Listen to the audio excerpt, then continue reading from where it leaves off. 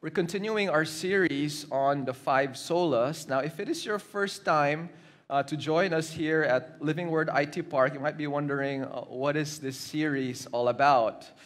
What is the word sola? What does it mean? So let me just give a brief review.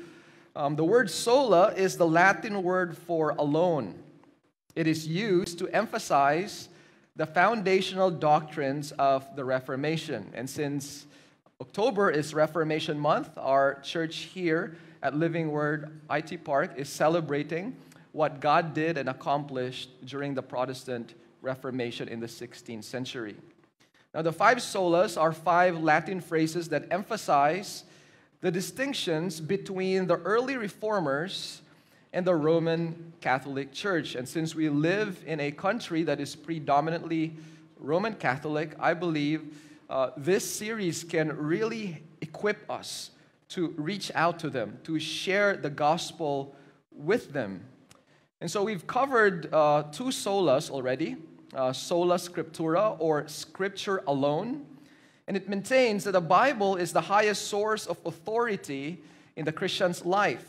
And it is also the final authority in all matters of faith and morals.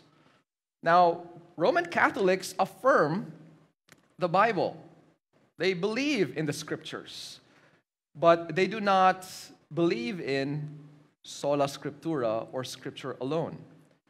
You see, in Roman Catholic theology, the Pope, church tradition, and the Scriptures have equal authority. And when there is disagreement between what the Pope said and what the Scriptures teach, sadly, most Roman Catholics submit to the authority of the Pope. Now, the Protestant reformers insisted that Scripture alone has the final and ultimate authority. We also saw sola gratia last Sunday. Brother Kirk preached on that. Sola gratia means grace alone, and it says sinners are saved as an unearned gift of God's grace, not as a result of works, so that no one may boast. Again, Roman Catholics affirm the grace of God even in salvation, but they do not affirm sola gratia. When they talk about salvation, it's always God's grace and human effort. Okay? You need to earn God's love. You need to merit God's love through your good works. Now today we will focus on the third sola, which is sola fide. Now anyone who is at all familiar with 16th century Western Europe knows that the doctrine of justification, sola fide, played a prominent role in the Protestant Reformation. For Luther, it became the grid which all other facets of his thought passed. So everything related to his understanding of sola fide, or justification by faith alone. Indeed, sola fide is a hallmark of Protestant teaching. And so as Protestants, we really need to know this fundamental doctrine. Now, what does sola fide mean, or faith alone? Well, it affirms that justification, that is being made right with God, being declared righteous by God, comes only through faith in Jesus. Convinced that this doctrine is derived from the Scriptures, the Reformers insisted that a person is justified, that is declared righteous by God, by faith alone, apart from the works of the law. Philip Melanchthon, one of the reformers, explains, therefore, when justification is attributed to faith, it is attributed to the mercy of God. It is taken out of the realm of human efforts, works, and merits. So today, we're going to consider three things in this sermon. First, we're going to see Martin Luther's discovery of sola fide. And we're going to see some clarifications made by the reformers on sola fide. And we're also going to see how sola fide applies to us today. So let's begin with Martin Luther's discovery of Sola Fide. Now, scholars differ on the timing of Luther's discovery of this decisive doctrine, justification by faith alone. And so rather than seeing his theological discovery as a single decisive event, we should view it as a gradual process. Again, Martin Luther was an Augustinian monk, and as a monk, he has been taught that salvation is through the grace of God, but also accompanied by human effort. And as an Augustinian monk, you need to understand that the anxiety that troubled Martin Luther in the monastery arose from his diligent attention to the emphasis in the teaching in the late medieval church. During that time, exhortations focused on obedience to divine precepts, to the law of God. And so any hope for a welcome before God at death and the final day depended on the number and quality of good works thus produced. And so those called the religious, the monks and the nuns, they had the greatest chance of accumulating such good works because their entire existence focused on worship and service. Now, seeking peace with God, Martin Luther heeded these directives. Luther tried to appease his conscience by punishing himself for his sins. He engaged in extreme forms of asceticism in an attempt to pay for his sins. It has been said that he plunged into prayer, fasting, and ascetic practices, going without sleep, enduring bone-chilling cold without a blanket. Now, if you live in Germany or if you've been to Germany, you know it's extremely cold in Germany during wintertime. So when winter came, Martin Luther decided to sleep on the floor without a blanket. And he thought by doing that, he would somehow be able to make atonement for his sins. He clearly exceeded the order's religious expectations, seeking to commend himself to God. However, none of his efforts gave him the peace that he so longed for. But when Luther read about the righteousness of God in the book of Romans, his troubled heart found rest in Christ alone. Luther eventually found an answer to his quest through his discovery of sola fide in his encounter with Romans 1:16-17. So we need to understand what these two verses mean for us to know why God used this passage to open the eyes of Martin Luther's heart to the truth, to the gospel. Paul says in Romans 1:16, "For I am not ashamed of the gospel." The gospel means good news. It is the good news of salvation, that we are saved by grace through faith in Christ. "For I am not ashamed of the gospel, because it is the power of God that brings salvation to everyone who believes, first to the Jew, then to the Gentile.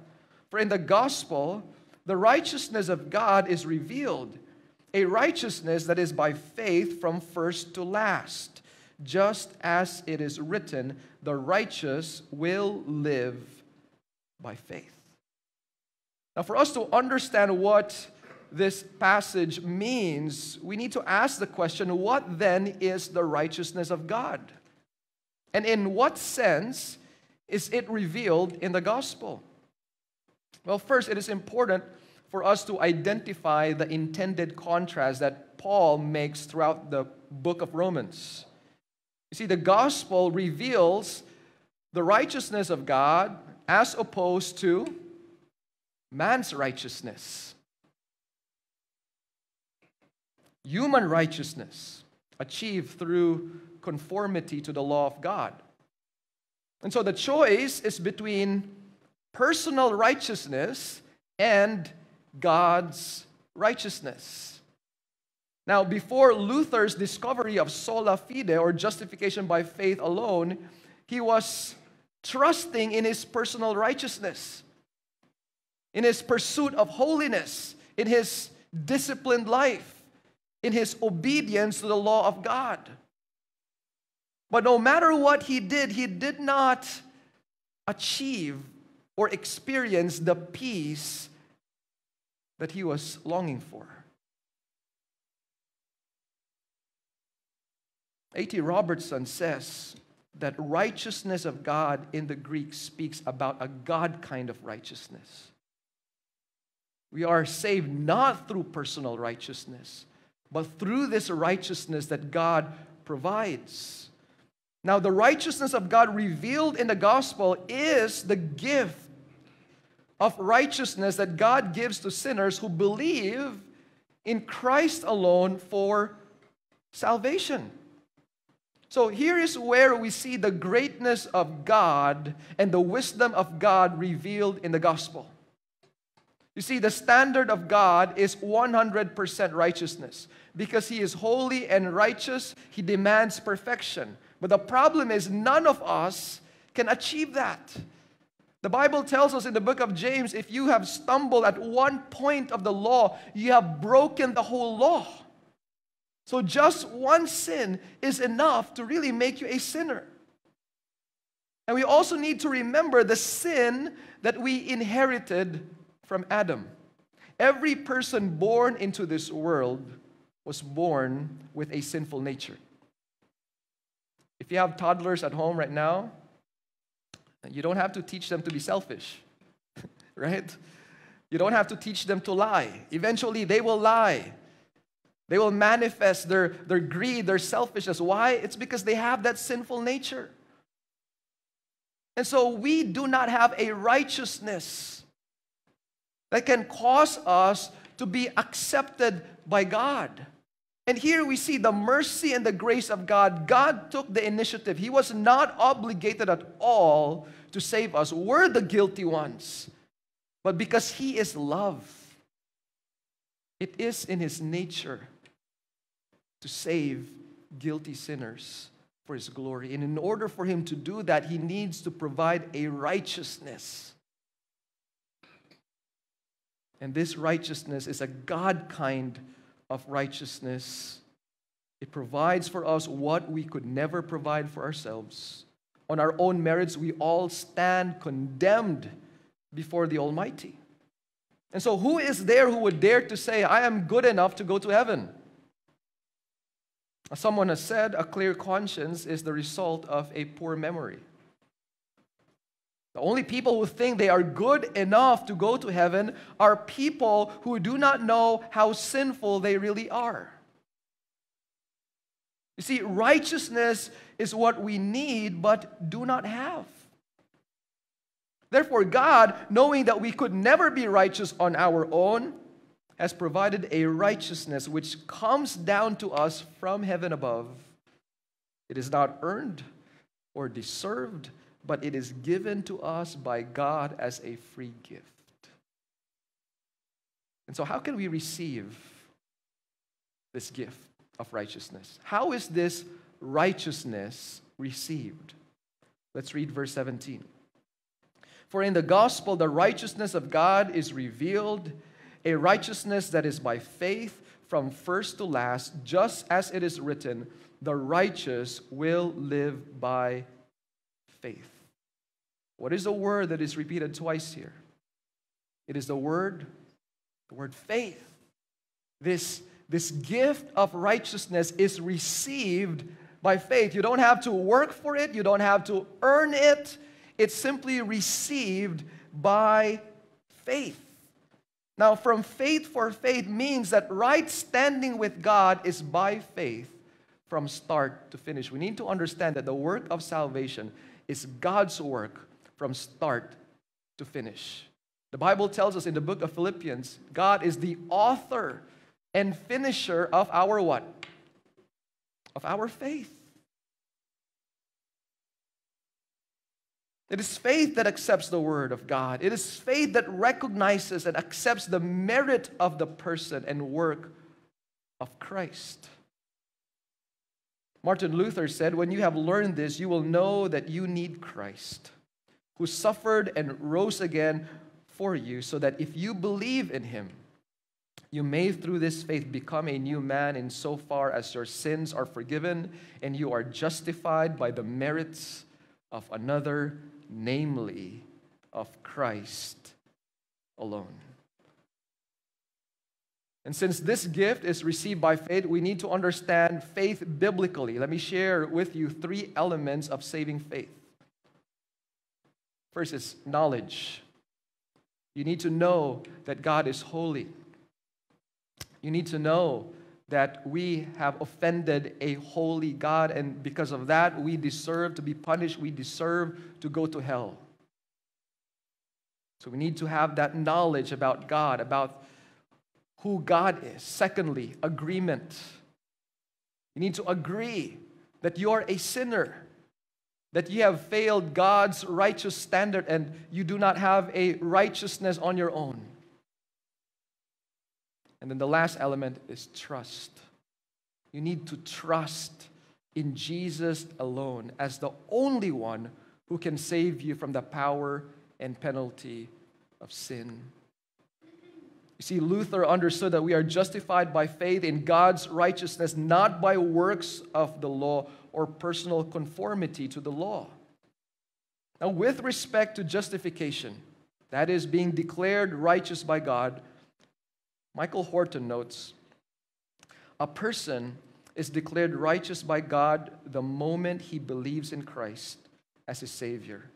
This declaration is made possible through Christ's atoning work on behalf of the believer.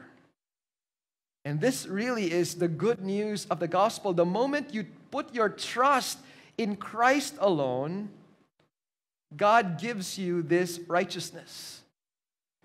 The righteousness of Christ is imputed upon you. Therefore, positionally, as a believer in the Lord Jesus Christ, God sees you as perfectly righteous in His sight. He has clothed you with this robe of righteousness. As Adam's sin was imputed to humanity, Christ's righteousness is imputed, credited to those who believe in Him. Michael Horton described imputation as the way in which God gives this righteousness or justice to the ungodly through faith. And Greg Allison notes that the crucial distinction between Roman Catholics and Protestants was that the latter, the Protestants, saw the exclusive ground of justification as the imputed righteousness of Christ. So this was the one thing all Protestants held in common, and the thing that distinguished them from the Roman Catholic Church. You see, when Luther realized that this righteousness is something established by God and given by God as a saving gift, it really transformed his understanding of the gospel.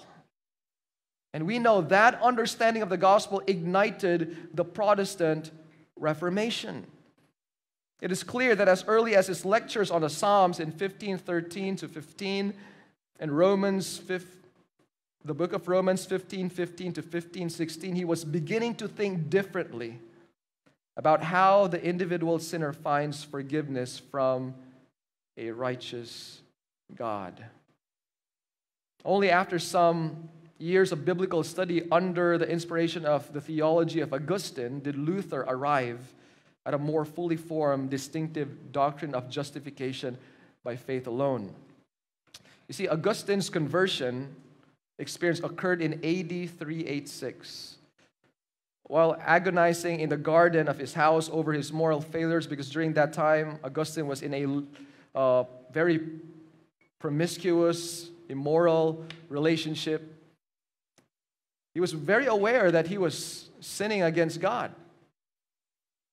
Now, as he was thinking about his moral failures, he heard a child in a nearby house repeat in a sing-song voice refrain, "Tole lege," pick up and read.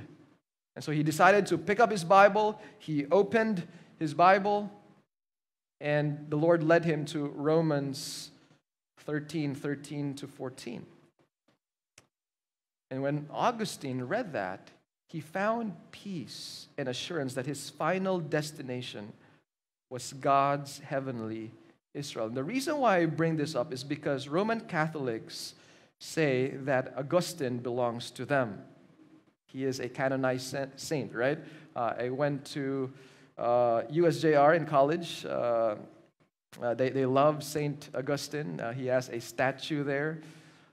But when you study the theology of Augustine, his theology shows us that he understood salvation was by grace alone, through faith alone. That's why my church history professors would tell us that Augustine belongs to us. He belongs to the Protestants. Why? Because his understanding of salvation is by grace alone, through faith alone. Now, Augustine argued that faith is a gift from God and that salvation is based on God's grace, not human merit. Now, you need to understand the Synod of Orange in 529 AD affirmed the Augustinian view, which became the standard view of the church. Now, at the start of the Middle Ages, the church continued to affirm Augustine's view until Thomas Aquinas set down the medieval Catholic notion of justification and its corollaries of grace, human effort, and merit. Now, Roman Catholics view Thomas Aquinas as their champion, the champion of the Roman Catholic Church, because he developed a system that somehow gave the Roman Catholics some quote-unquote theological basis or grounds as to why they believe salvation is not by grace alone, but that people need to earn or merit God's love. And Thomas Aquinas was a very brilliant scholar, and so he really convinced a lot of people. But sadly, his teaching, this system that he developed, opened the door to new doctrines and practices among Roman Catholics, like the purgatory, selling of indulgences, and praying for the dead.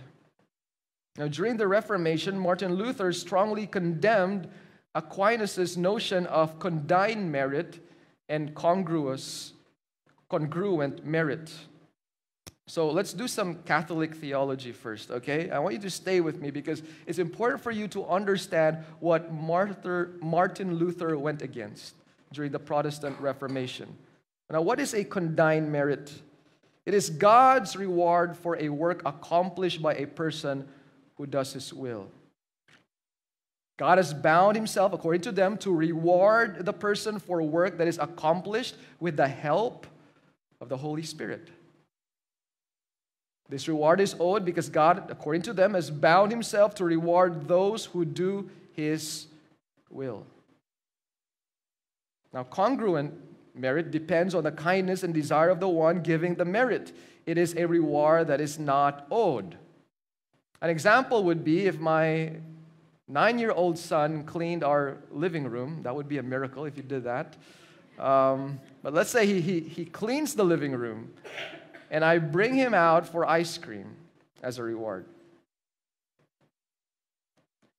The ice cream is not owed to him, but he merited the reward by his effort. Now, Martin Luther went against the Catholic system of rewards or rewards for works accomplished.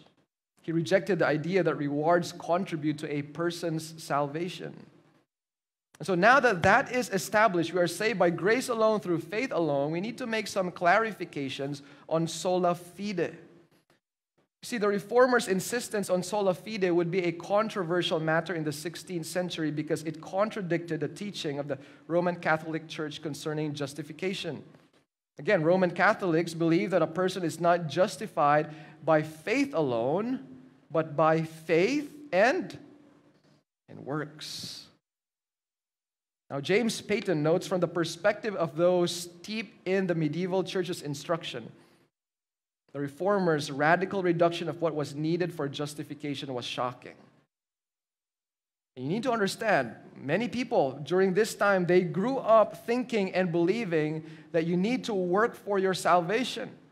And so when the Protestant reformers declared, no, salvation is by grace alone, through faith alone, it was seen as shocking and radical. In an attempt to defend their view on justification, Catholic defenders accused the reformers of being antinomian. That is, they don't care about personal holiness. James Peyton states the defenders of the Roman Church quickly pointed out that the reformers' teaching would lead to indifference toward godliness. Urging that it came by faith alone seemed to undercut any call to holiness of life. So the reformers responded.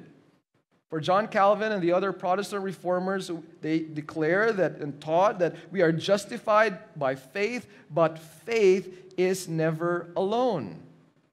In other words, yes, we are saved by grace alone, okay? We are not saved by our good works, but we are saved for good works. Do you see the difference? True saving faith, if a person is a true believer in the Lord Jesus Christ, that person's life will experience a major transformation.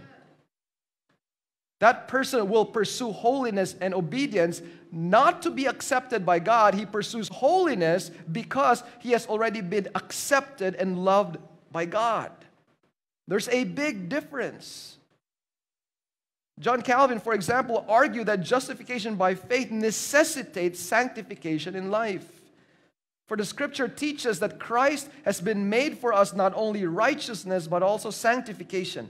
Hence, we cannot receive through faith His righteousness without embracing at the same time that sanctification.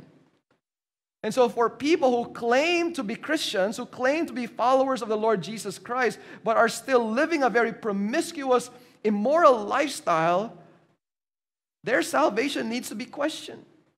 The legitimacy or the authenticity of their salvation needs to be questioned, because when God saves a person, He grants the gift of faith, but He also grants the gift of repentance.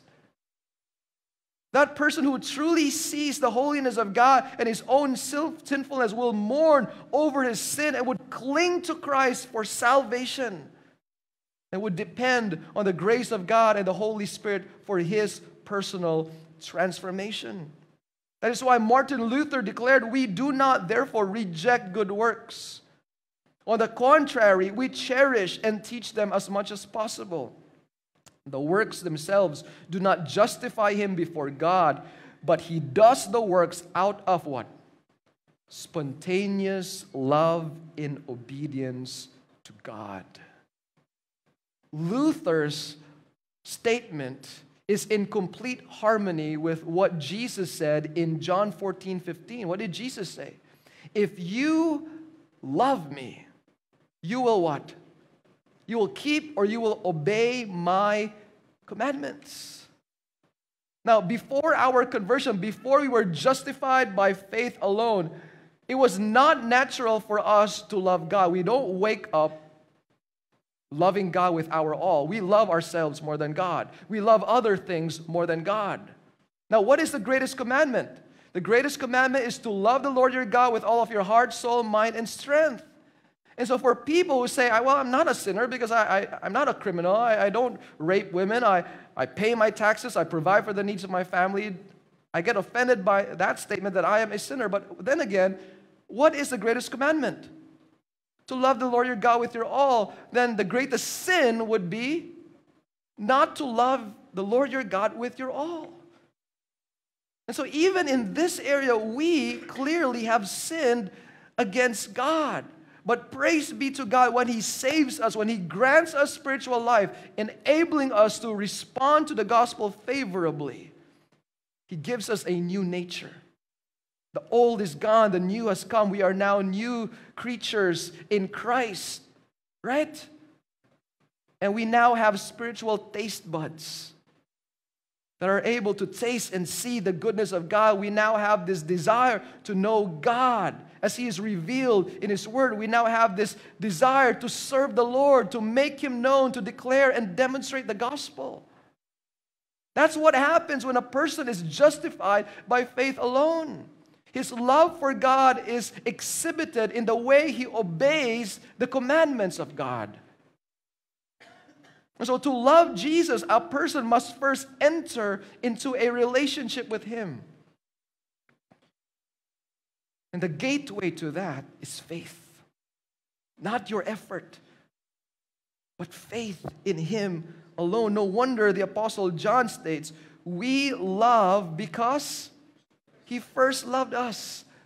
The Bible tells us in the book of Romans, while we were sinners, Christ died for us. Isn't that amazing? God did not wait, okay, straighten up, and then I'll die for you. No, while you were God's enemy, Jesus died for you. And the reason why we love Him with our all is because we understand that He first loved us. He first pursued us. Hence, sola fide, or faith alone, provides the motivation for obedience. We see this clearly in the book of Romans. From chapters 3 to chapter 5, the Apostle Paul unpacked the doctrine of justification by faith in ways that magnified God's grace. And by the way, the book of Romans, the book of Galatians, and Ephesians are found in the Roman Catholic Bible. If only they just open the scriptures and read it for themselves, they will realize that salvation is by grace alone, through faith alone, in Christ alone.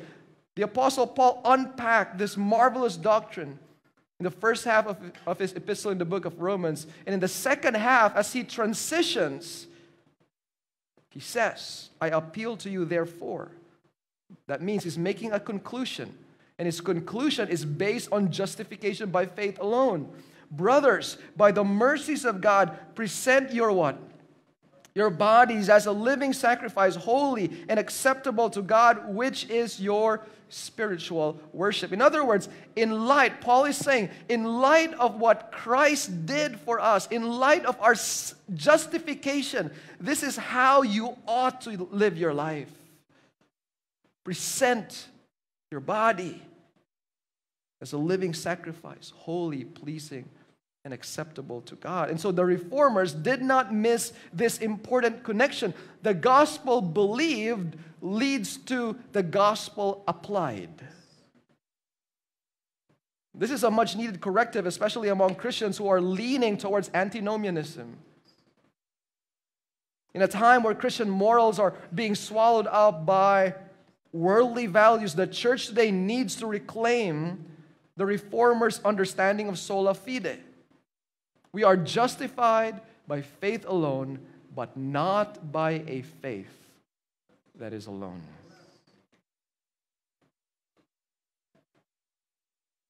So now that we've seen the clarifications made by the reformers on sola fide, how does sola fide apply to us today?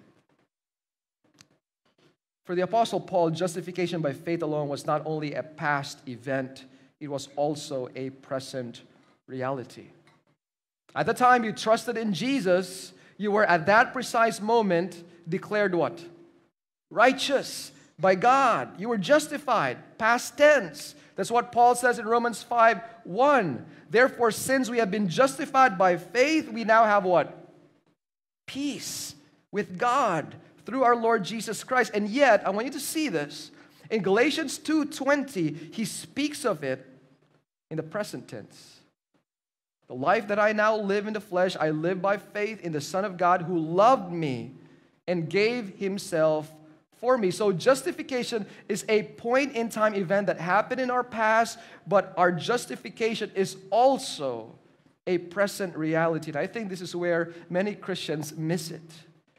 They can look back to the day that they trusted in Christ and say, yes, at that precise moment, I was justified by God. I was declared righteous by God. But sadly, today they seek to live their lives as if It depends upon them. In their mind, they have reverted to a performance relationship with God. And so the thinking is this: if I had my quiet time, if I wake up at 6 in the morning and I had my quiet time for 1 hour, and I go about my day and I was able to share the gospel to my colleague at work, and I was able to serve at church, if you slip into a performance-based relationship with God, you can actually feel good about yourself. When you're able to have a regular quiet time and consistently serve the Lord in the church. And that's dangerous, because you are now, and this is very subtle, right, basing God's approval of you on your performance as a Christian.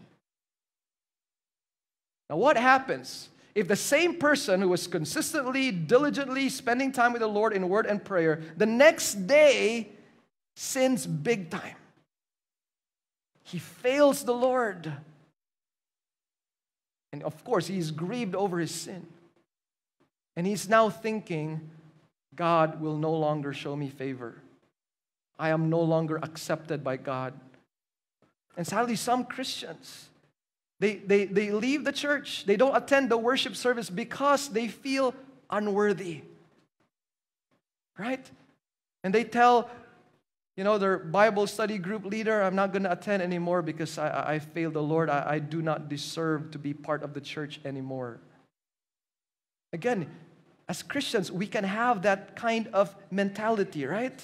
If we do not preach the gospel to ourselves daily. And this is some misconception that Christians have today. The gospel is only for unbelievers. When they think about the gospel, that's for our evangelism. That's for us to share the gospel to our unbelieving friends. But you need to understand the gospel is also for Christians. Amen? Because as Christians, we can still fail God. Amen? We can still sin against God. And so when those moments come, you need to remind yourself that you have been justified by God. You are declared righteous. So even as a practicing sinner, that righteousness that God has granted you by faith is still with you, credited, imputed upon you. It will never be taken away from you.